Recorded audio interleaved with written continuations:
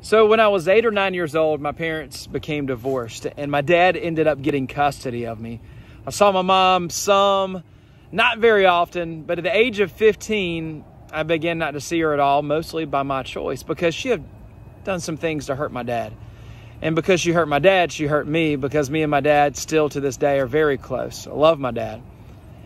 So I began to hold some hard feelings towards my mom, some ill will, not wanting to forgive her, honestly just wanting to be out of her life and wanting her to be out of my life. And even so to the point when I was married at the age of 25, I didn't even invite her to the wedding.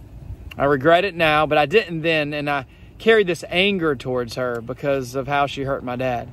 See, as a believer, I should have forgiven her a long time ago, but flash forward a couple years ago, actually 2 years ago on Mother's Day, my mom shows up. Hadn't seen her in 10 to 15 years, to be honest. It had been a long time. She shows up and says, "I love you."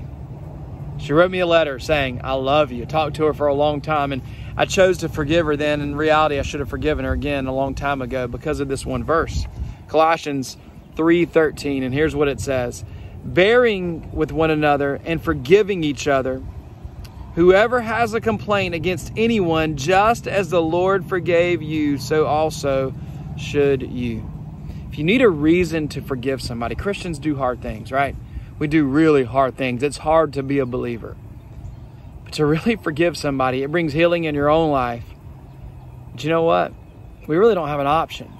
He says forgive because he forgave us. And if you need a reason, it's because he already forgave you as a believer. Forgiveness is a hard thing to do, but it sure does bring a lot of peace in your life. I hope your week is going well. If you need anything, please let us know. Give me a call. Send me an email. We'd love to be there for you guys. Have a great week. God bless you. See you later. Bye.